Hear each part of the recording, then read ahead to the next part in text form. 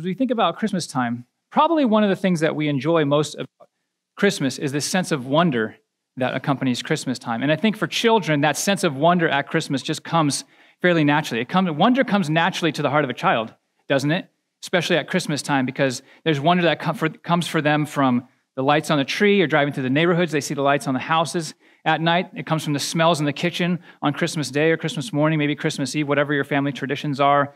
It comes from the wonder comes from seeing all the presents piled up under the trees. And so for children, that's just a natural thing. There's this childlike wonder that crops up in their hearts. And I think for us, as you grow up, that's one of the disappointments of getting older and becoming an adult, because you lose some of that natural ability to experience wonder in your heart, don't you? And so we as grown-ups, we go looking for the wonder in other places. So you see the commercials, and they're so ridiculous. I mean, even if someone surprised you with a ribbon-wrapped Lexus in your driveway, I don't know who does that.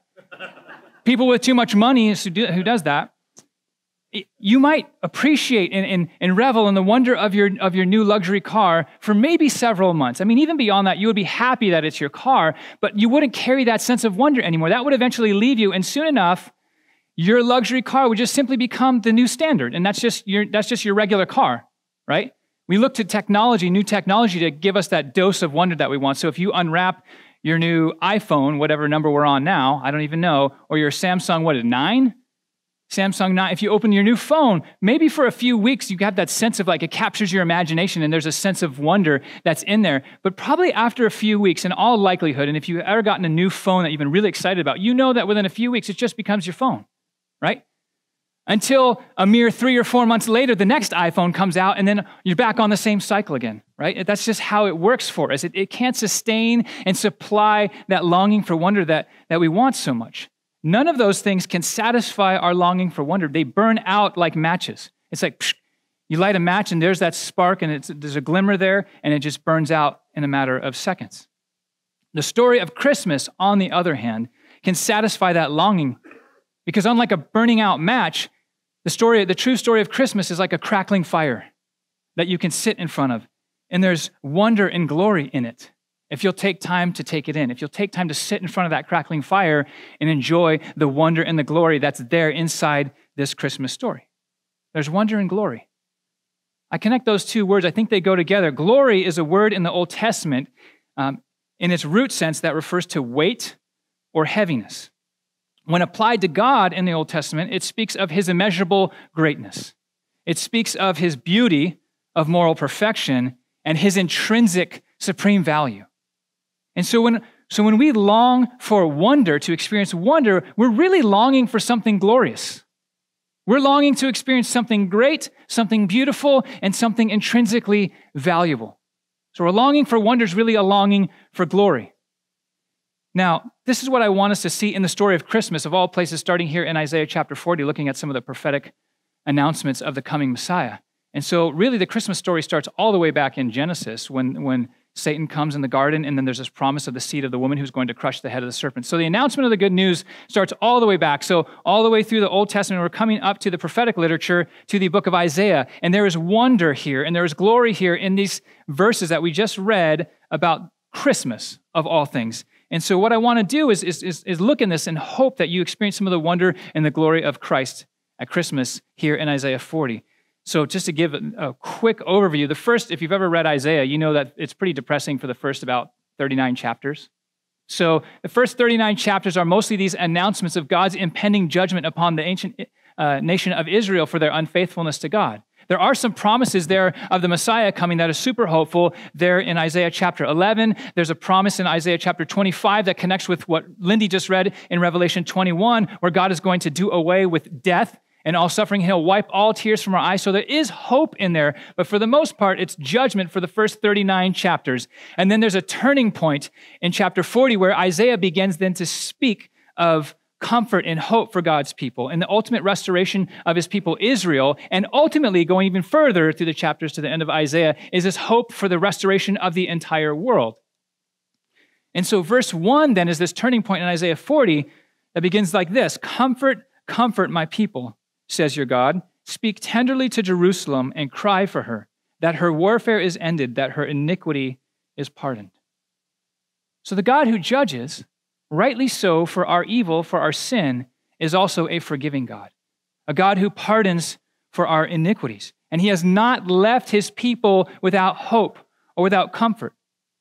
So comfort and hope now are held out as a promise to God's people in this passage and in beyond, which points forward to the coming of Jesus some 700 years later.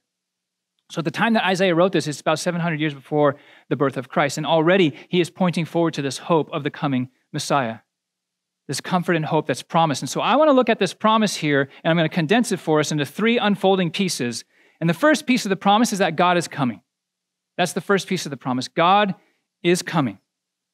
Verse 3 says of Isaiah 40, a voice cries in the wilderness, prepare the way of the Lord. Make straight in the desert a highway for our God. Now, all four Gospels in the New Testament identify this voice crying in the wilderness as whom? Who is it? Do you know? It's John the Baptist. It's John the Baptist. He's the desert-dwelling, camel hair-wearing, locust-eating prophet in the wilderness. I imagine him wild-eyed and kind of crazy here, living out in the desert. He's not a clean man.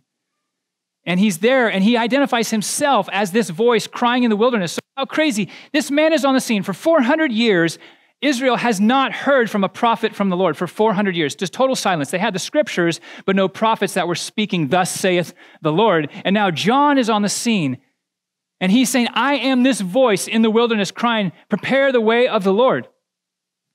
I'm that guy who 700 years ago the prophet Isaiah prophesied about. I am him. That's what he's saying. And what is he now saying? What is John the Baptist's role as he shows up and identifies himself as this voice? Well, he has come to prepare the way of the Lord. He's clearing the way for God to come to his people. And how is he doing this? He's calling the people to repentance from their sins, and he's pointing people to Jesus. That's his role. He says this in the Gospel of John, not to be confused with John the Baptist. The Apostle John, who was a follower of Jesus, wrote the Gospel of John. He says this in chapter 1, verse 29. This is the Gospel of John, chapter 1, verse 29, John the Baptist speaking about Jesus. He says, behold the Lamb of God, who takes away the sin of the world. This is his role. Behold the Lamb of God, who takes away the sin of the world. This is important to remember at Christmas time because with the festive nature of Christmas, with sparkling lights and hot chocolate and Christmas parties, we have to remember that Jesus came because of human rebellion against God. Jesus came because of our sin against God. He came to take away our sins. And when you understand that, then that becomes the occasion for rejoicing. You see what I'm saying? So there is reason to have a party and to drink hot chocolate and to put lights up because the Savior has come and dealt with our sin. That's good news for us. So then Isaiah 40 promises God is coming. What's he coming to do? What is God coming to do? That's the second part of the promise. So God is coming to reveal his glory. God is coming to reveal his glory. Look at Isaiah 40, verse 5. And the glory of the Lord shall be revealed, and all flesh shall see it together, for the mouth of the Lord has spoken. So how is the glory of the Lord going to be revealed? Through the coming of Jesus Christ into the world. That's how God is going to reveal his glory. Fast forward back again to the Gospel of John, chapter 1, verse 1, very famous verse. We've talked about it here before. In the beginning was the Word, and the Word was with God, and the Word was God. So the Word is God himself, has always been fully God. And that's supported by, if you keep reading through John chapter 1, verse 3 says, all things were made through him. If all things were made through him, what does that make him? The creator. And if all things were made through him, that means he himself was not made. He himself is an uncreated being. He is the creator God. Now, who exactly is this Word? Because it's kind of enshrouded in some mystery, so you have to keep reading into the gospel to get some context. You keep reading down to verse 14, and the Word became flesh and dwelt among us. This is none other than Jesus. The Word is Jesus. Jesus is the one who spoke the universe into existence by the power of his Word. I'm terrible at creating things. I'm horrible. I can't build anything. I would love to be able to just speak and create. That's what he does. That's what he did. So the creator of the universe spoke the universe into existence, and he created you. He created you, and he became a human being and lived among us. Does this spark any sense of wonder inside you? I mean, an iPhone is just a match that burns out in seconds. This is a crackling fire that you should sit in front of, that we should sit in front of and take in the light and take in the heat of it. A roaring fire to warm you, to comfort you, to enthrall you. You ever watch people at summertime when they sit around a campfire? It's like it's the only place where it's perfectly okay to just do this and not talk to anyone. And that's normal. If you just do that on your couch when you have people over there, like, what is wrong with him? It's okay to sit around a fire. And we are invited to sit around this fire of the incarnation at Christmas time. There is glory and there is wonder here. Isaiah 45 promises that the glory of the Lord will be revealed. The glory of the Lord is going to be revealed through Jesus. Now, let's read the full text of John 1:14. And the Word became flesh and dwelt among us. Listen, and we have seen his glory, glory as of the only Son from the Father, full of grace and truth. So Jesus Christ being born into the world is the very revelation of God's glory in the world. Namely, the glory that's seen most clearly in God's character of his grace and truth. So glory sometimes in the Old Testament in the Bible means this manifestation, this visible light of seeing that. But that's just because God knows that we need to have a picture visibly of how great he is. And so sometimes he appears and the glory of the angels, it's basically a visible picture for us to see how magnificent God is in his essence and in his character and in his nature. And his glory here is most expressly revealed in the world through Jesus Christ in his grace and in his truth. And Isaiah says, all flesh shall see it together. This doesn't mean that when Jesus showed up, everyone in the world saw that he was there, but all flesh means all humanity, referring to the fact that Jesus Christ is the Messiah for the whole world. He's a universal Messiah, not just a Savior for the nation of Israel. Their Savior, yes, but Savior of the world. And Isaiah then would add to that, for the mouth of the Lord has spoken, which means he will do what he says. The mouth of the Lord has spoken. His promises are sure. And so what Isaiah does here now is he contrasts the permanence of God's word with the impermanence of human life and the shortness of it. Human life is like grass and flowers. They spring up and they grow quickly and then they fade quickly. It comes up quickly and it goes away quickly. Anyone with kids knows how fast life goes by. Like we can't keep up with our clothes budget. We've got to up for the next year because they're just growing like weeds. And how do you not fit in those shoes? We literally bought those shoes a month ago. I don't understand. So you know how fast life is going by. Anyone who's lost a loved one, as we prayed this morning and talked about the Bonar family, knows how quickly life goes by.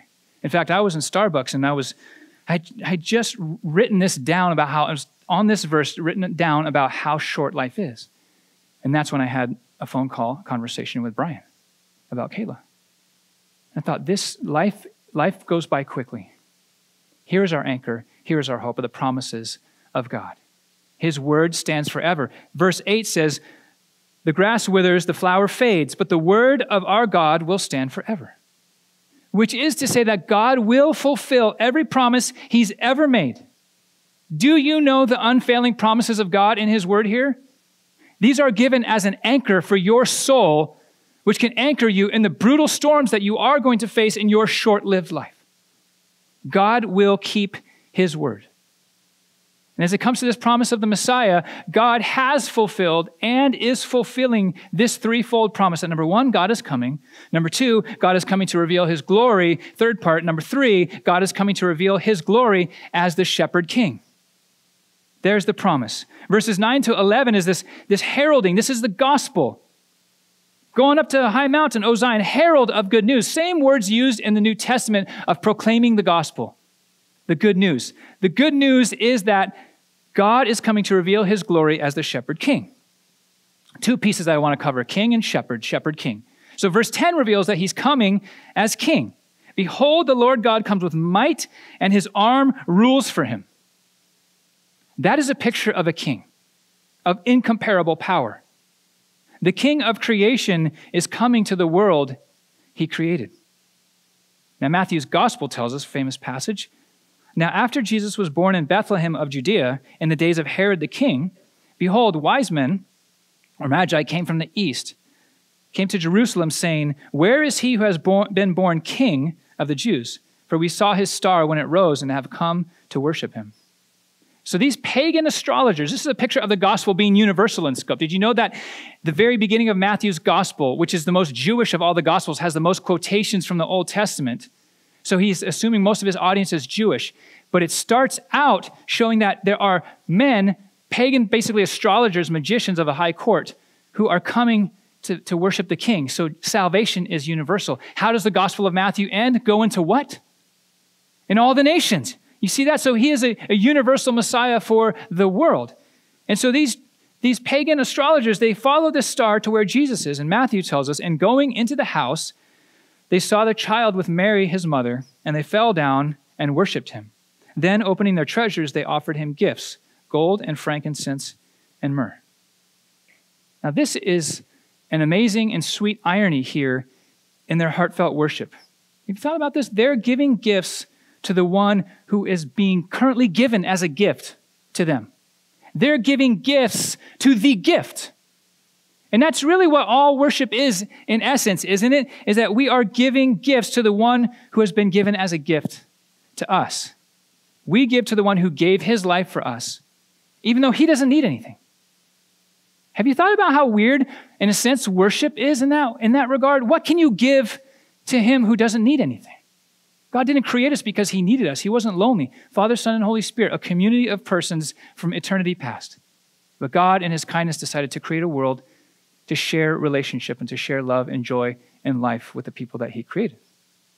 So, in our worship, we give to God to someone who doesn't actually need anything. But I think it's a cool picture of people giving things that they value, things that are valuable to this king. So my question for us or for you is, what can you give him this Christmas to express your worship? Understanding he doesn't need anything from you. So the things that they gave here, gold and frankincense and myrrh, these were valuable things. What are valuable things in your life that you can give as an expression of worship to Christ? So we have our material resources. Okay, does God need your material resources? No, but he entrusts money and finances and material resources in your hands to use them to invest in eternal purposes. Don't store up treasures here on earth where moth and rust destroy and thieves break in and steal, but invest in the kingdom of the heavens. Invest in heaven where thieves don't break in and steal and moth and rust don't destroy. So how you use your money, whether it's giving to the local church and to gospel ministry or to missions around the world, is a way that you can give a valuable gift in the name of Christ to one who doesn't actually need you, but invites you to participate in the joy of being a part of his work. What else is valuable in your life? We know that time is valuable. Time is extremely valuable. And so I'm thankful for those who have a vision in their life of following Christ, who give their time to serve others. That's a part of our worship to Christ, is giving of our time. I think about this. Sleep is valuable to me.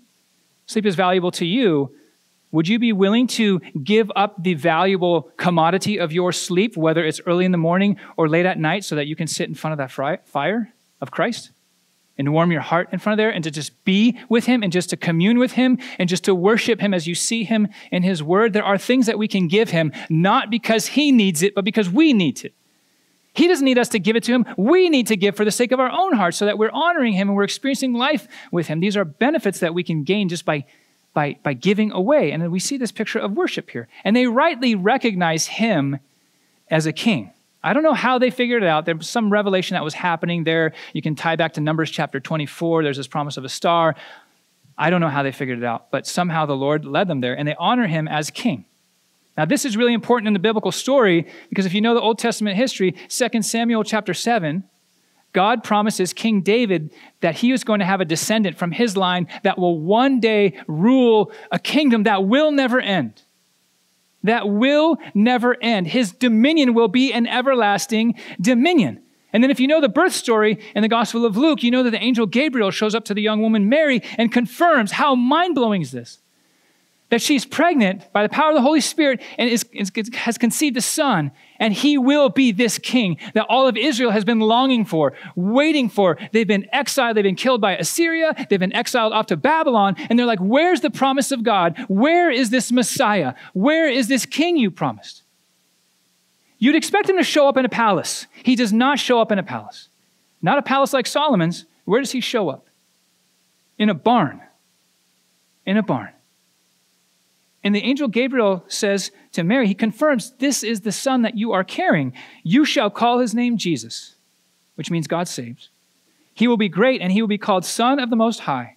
And the Lord God will give to him the throne of his father David, and he will reign over the house of Jacob forever, and of his kingdom there will be no end. I mean, that is mind-blowing. I'm carrying the child that is going to rule the world forever.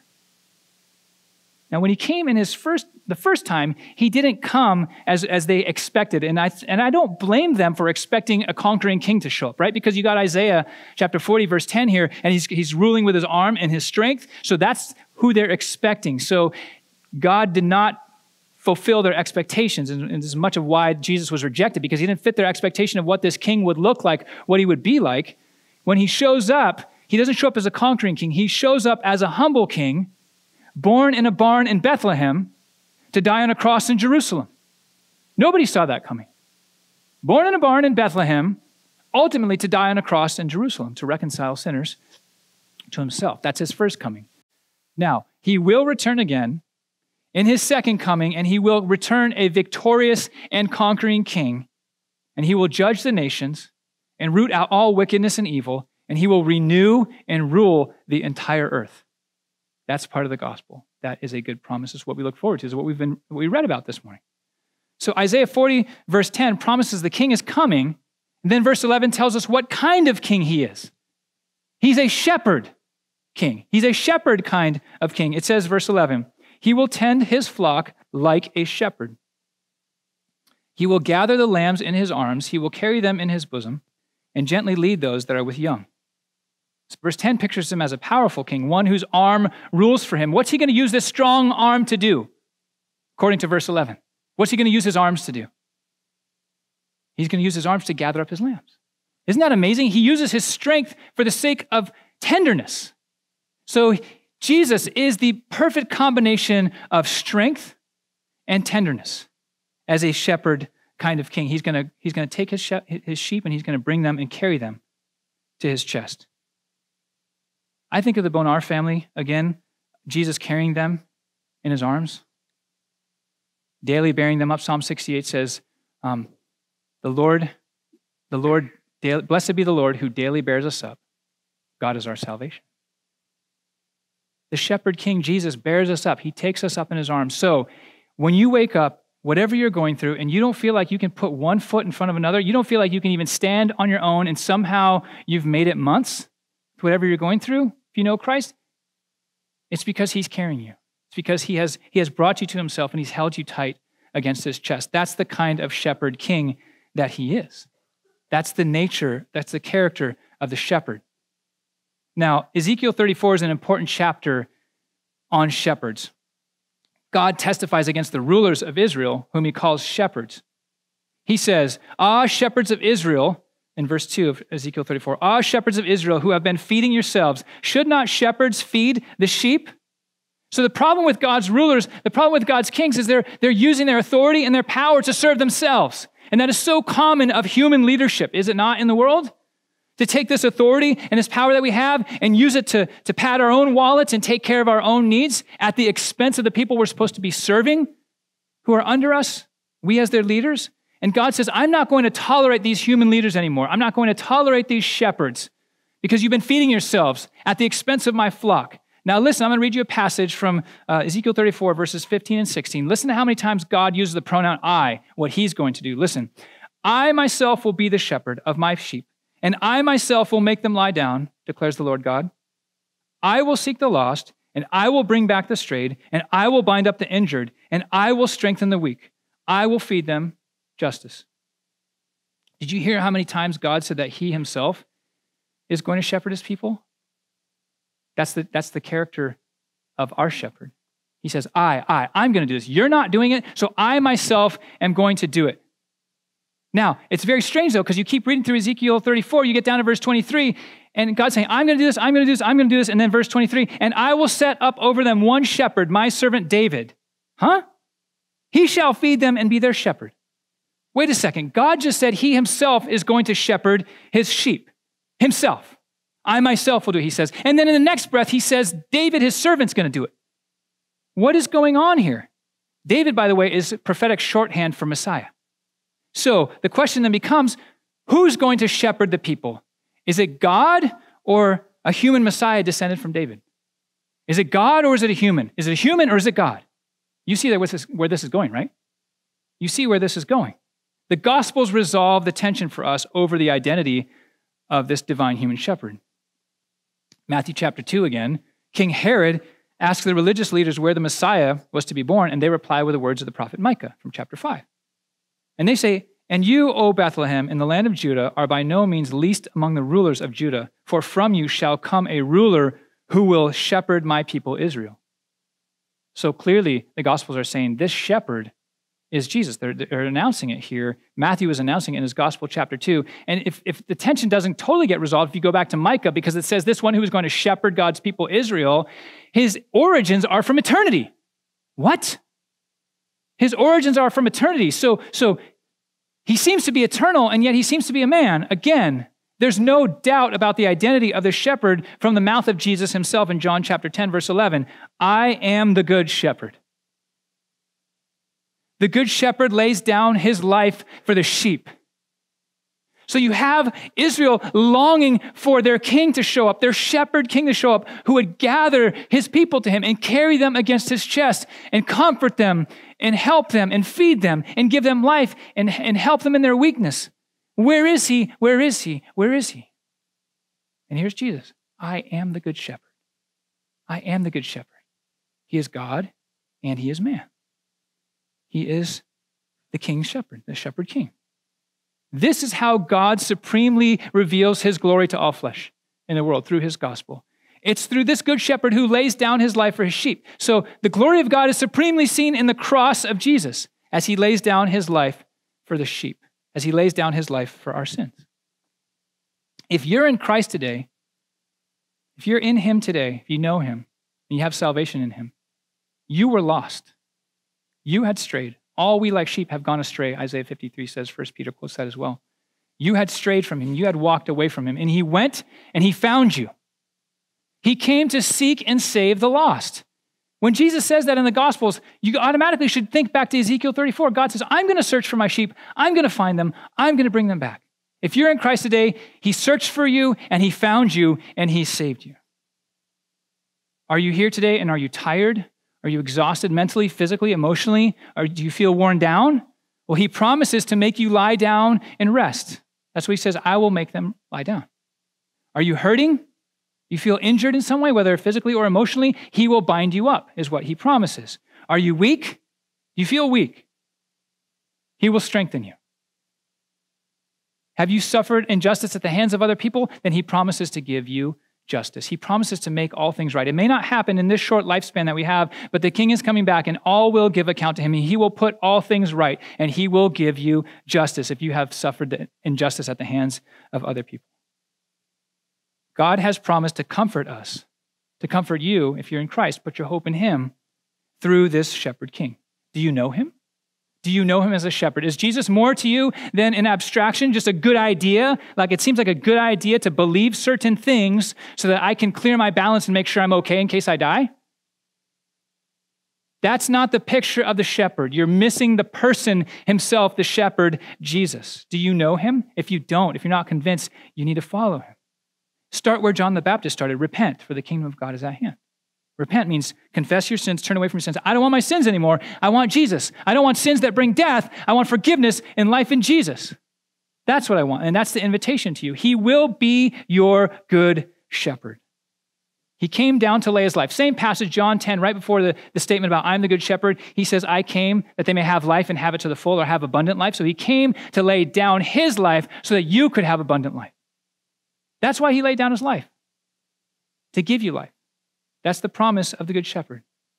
So would you, as we're in this Christmas season, prepare the way in your heart for Jesus this Christmas? And my prayer is that God would fill your heart and mind with just wonder at his glory revealed in Jesus. Let's pray.